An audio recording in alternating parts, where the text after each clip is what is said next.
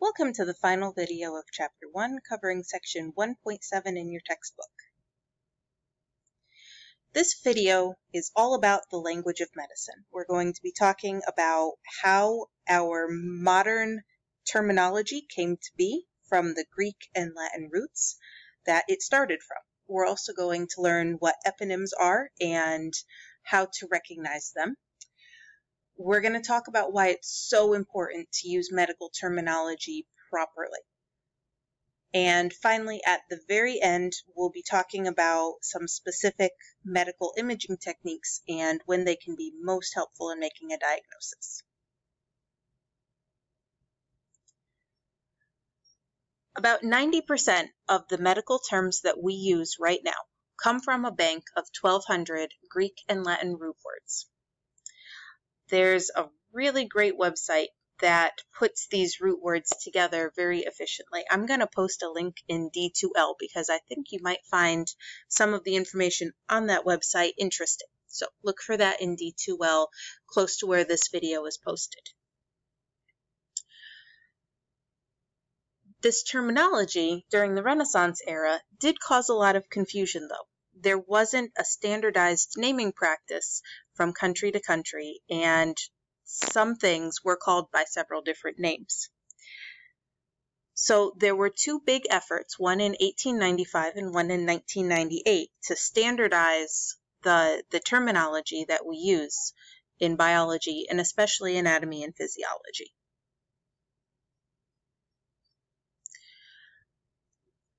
A tool that will be really helpful to you in the back of your textbook, there's a glossary with over 400 words and components of words that you can use to figure out what different words mean. Scientific terms are often formed by having a root or a stem and then adding prefixes and some suffixes to that word to specify a particular meaning.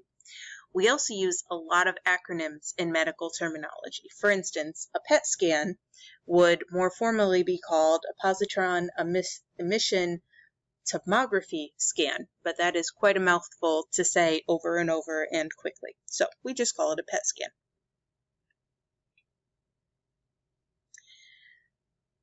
The rules for forming plural words vary from word to word. Also, adjective forms of words have variations in how related words are formed. In a lot of cases, these are just things that have to be learned as you study. And also, adjectives can be very, very important. When we talk about muscles, the biceps brachii is in your arm. You probably know exactly where it is. It's your upper arm. That's very different than your biceps femoris, which is in your thigh. Okay?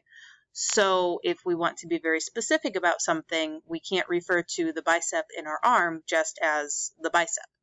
We have to include brachii in order to make it clear which bicep we're talking about, because humans technically have two.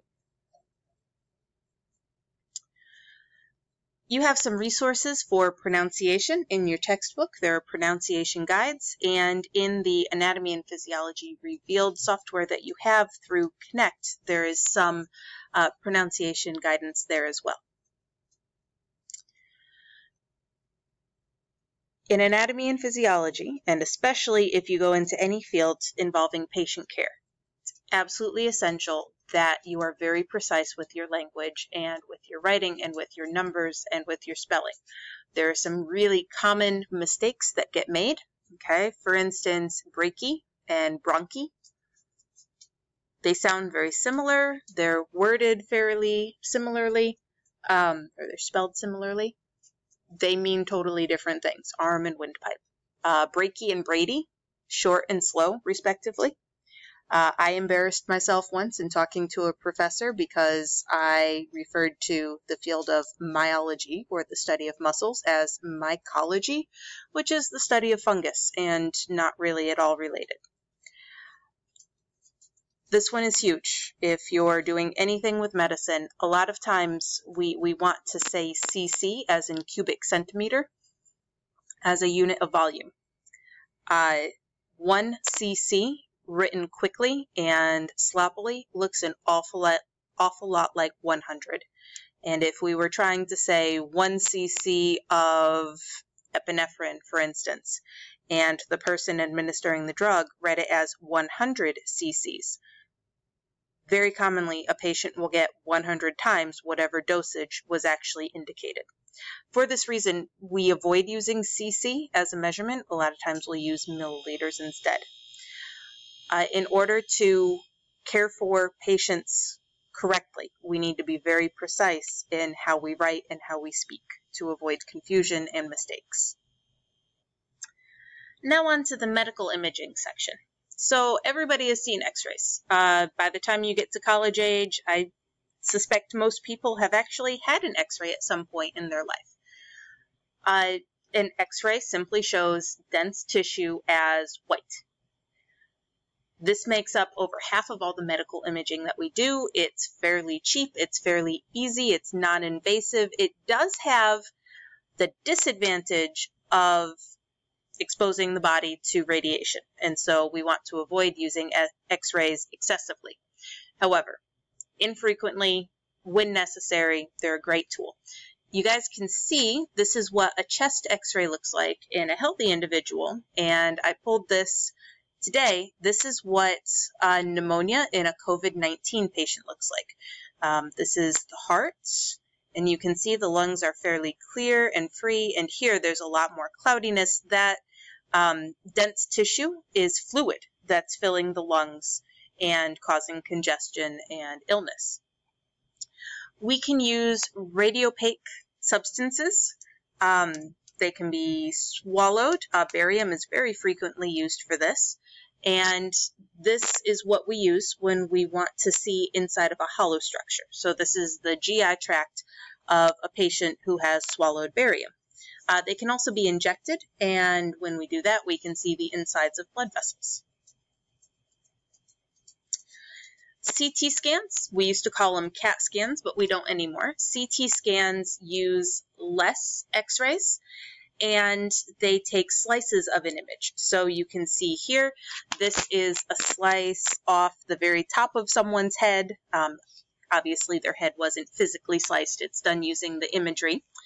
And this is a slightly deeper slice and deeper, and then through the brain, we can see the image maybe at the level of the eyeballs. And then this is, you can see here, we have the sinuses exposed. So this is going to be at the level of like the cheeks and below the nose.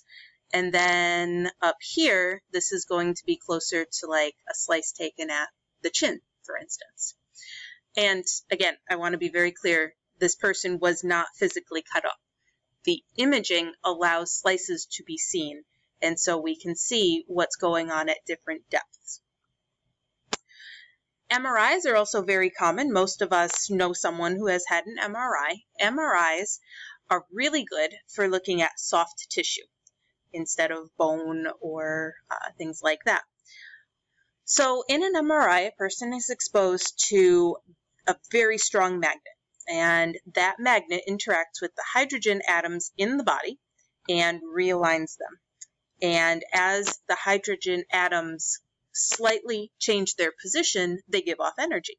And different tissues with different concentrations of hydrogen atoms give off energy at different levels, and that can be seen in imaging. So that's what an MRI is.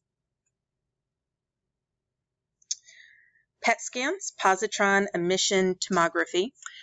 These are really, really good for detecting cancer.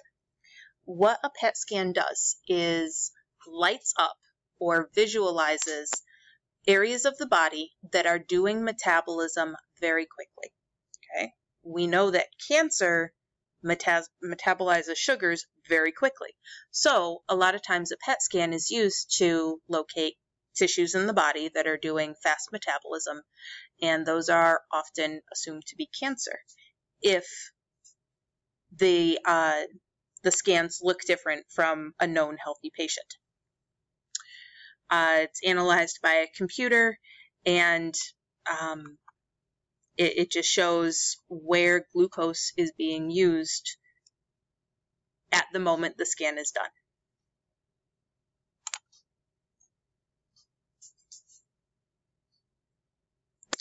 And finally, we have sonographs. I think most people have seen a sonograph at some point. We generally use this in obstetrics when we're looking at the development of a fetus. Benefits, they're not harmful. We don't have x-rays or other forms of radiation being used. It's based on sound waves. Disadvantage is the images aren't very sharp. So if something abnormal is visualized during the sonograph, another visualization technique may need to be done in order to check out what's specifically going on.